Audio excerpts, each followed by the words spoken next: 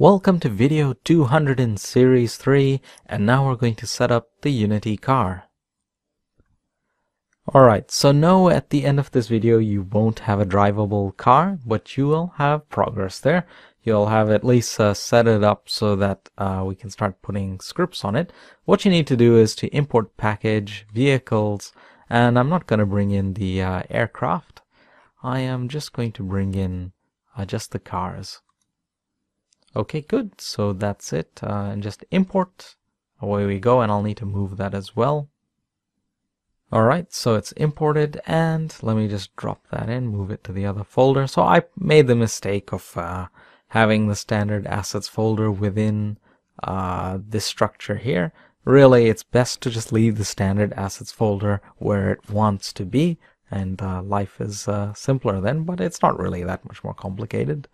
Okay, so going into the cars folder, we've got a prefab there, so just drop that into the scene and break the prefab instance. There we go. And remove the tag player, just set that to untagged, give it a new layer, add that layer, add layer, and just call it vehicle. Alright, good. Now we can leave the car controller as it is. So just disable the car user control, so that way you can't actually use your WASD keys to affect it in any way right now. I will just add a box collider while I'm at it. This is a is-trigger collider, so that the thing can be shot, basically, so that stuff can shoot at the car. And I really should go towards it. Okay, so it's out sitting in the middle of nowhere. So let me just move it, reset its position, go back to it. Good. Okay, it's in a sensible place in the scene. Actually, no, it's not. So let me just move it over here out of the way a little bit. Good. Alright, so now for this collider, I don't think that's quite right. The one that I've just added. Now, what it's showing is this one. So let me just try and hide that a little bit. Okay, good, that worked. I'll enable that in just a bit. I shouldn't forget to. Okay, so 2, I'm gonna increase the width of it. I'm gonna make the length a lot longer. I need to push that up. I'm gonna do like 0.8, and it's just a bit too tall, so I'm just gonna set it to something like that. Okay, so that was a 2.8, 0.8, and a 5. Okay, so going back to the colliders here. Now these are the actual colliders. They must be there. At least one, so that the vehicle can behave properly, otherwise you'll see funny things happen. As for this bottom collider though, it's a little bit big, I think, so in the scale. So I might just adjust that a little bit, so an X to 2, a Z to like 4, perhaps that's alright. That's the bottom, collider bottom in the car. The other stuff, lights, nothing to worry about. Particles, don't worry about it. Helpers, ignore it. That's for the Unity camera. Skycar is actually the model pieces. I like to just make a different material. I mean, you don't have to at all. In my case, I'll just very quickly do that. I mean, I won't waste your time looking at me apply that material. So let me just at least show you what I'm going to do. Black metal, I'll just call it. And just set that color right down to black and set the metallic all the way up. And that's it. I'm just going to start applying this black metal to the car. Anyway, I won't waste your time with that, so just give me a moment. Okay, done. So I've just added the materials that I wanted. Now I'm going to add in an empty game object and leave it at its position that it's at, which is 0, 0, 0. And I'm going to call this cabin and just disable it. Okay. Okay, next I'm going to add another empty game object, and I'm going to call this ray transform pivot forward. I'll explain in just a bit. I'll set the height of that to 0.5 and the Z to 2.2. Okay, so this is going to be the point at which I'm going to fire a ray constantly from this car while it's being used, and it's going to be used for smashing through stuff. So the ray will fire out a very short distance, and when it touches something, it'll you look at the velocity of the car and apply an appropriate damage to whatever is in front. Okay, And so I'm not using the actual colliders for that because you need to increase the physics time step, and that just becomes very expensive to rely on that. So a array cost is much cheaper to have that continuously running, and so I prefer to do it that way.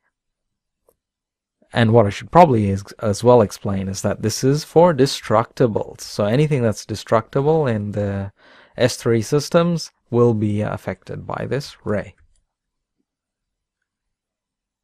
Alright, so I'm going to make another one, and this is called Ray Transform Pivot Rear. So I'll have another ray, so just turn it around. Its Y rotation should be 180, set the height to 0.5, and set the Z to, I think maybe minus 2.5 or thereabouts, something like that. Yeah, okay. So obviously when you're reversing, you want it to also smash stuff as well, because, well, it just makes it more fun, rather than a fence being able to stop the car, as an example. Okay, I'm going to add another empty game object, and this is, I'll just say set the height up, and I set it to 3, Y3, okay, and I'm going to call this camera target. Okay.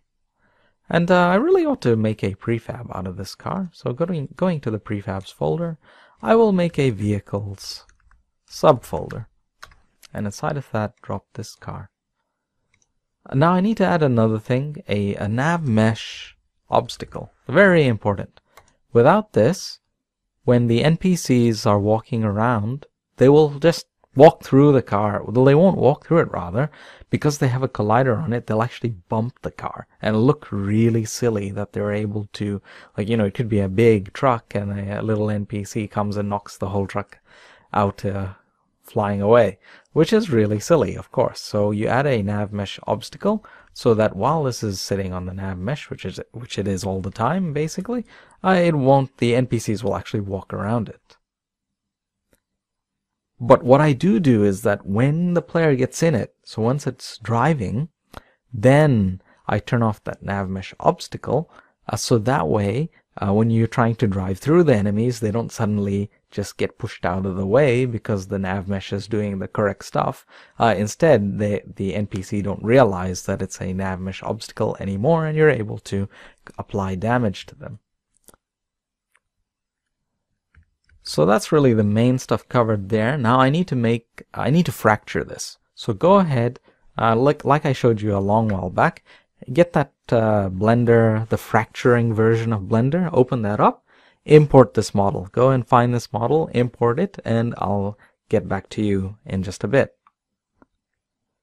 Okay, so here I am in Blender. This is the Scorpion 81 version of Blender, which has the fracture module in it. And I've got some work to do.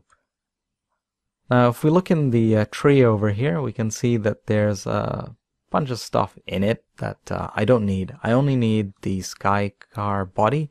So I'm going to just go through each of these and delete them. So I won't waste your time with that. Okay, done. So I just quickly deleted all of those. I'll just jump into edit mode for a moment. Just make sure to remove any doubles. So yeah, there were doubles there in the vertices. And going back to object mode, I need to solidify this thing. So this model here, it's basically infinitely thin, and for it to fracture properly, it needs to be solidified. So go to the solidify modifier, and just add the thickness to something like 0.2. I think that's what I've done. Or I'll just put it up a little bit more. Okay, and that's it. So it's been made artificially thicker now. Another thing is, yeah, I'll just use that material. I was wondering about that because I'd used my black material. Whatever, it doesn't matter. Coming back here, going to the fracture, because I can just set that in Unity. It's no big deal. I just needed to see what the name is, and you'll see why in just a moment. Going to fracture, I'm going to select this one, bisect plus fill, because I want the cut edges to be filled. I might just put the shard count down to maybe like 7. Minimize the number of stuff. Now this inner material is important, and I'm going to put that sky car body white. And so hopefully then the inner material of the cut face and the rest of it is all the same. I don't want a different material. It's no need for that. Just a bit wasteful. Okay, execute fracture. And then I'm going to, once it's done, I'm going to convert it to a bunch of separate bodies. Okay, so convert it to objects. Alright. And let me just hide the sky car body, which is the complete thing. It keeps it there.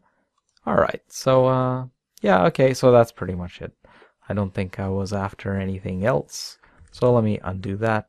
And I can now export this. I'll just save it as a Blender file back in Unity. So that's exactly what I'm going to do. Alright, so I just made a new My Models folder, brought in that fractured car model, just drop it into the car there. And what I'll also do is, oh, and I need to turn it around. So set that rotation to 180. Okay, so it matches now. Get rid of this animator component. And delete the sky car body. That's what's causing the warning message there. Something I probably should have done as well is to have clicked inside of Blender to gone through each and clicked it put it in the edit mode and then removed vertices, the doubles again. So that can sometimes get rid of additional doubles that, well, they have no purpose. Okay, so all of these are sky car body white. So in my case, I just want to change that material to the black metal. There we go. Alright. And I need to add a rigid body, of course, for the destructible system. And let me just put the mass up there to something.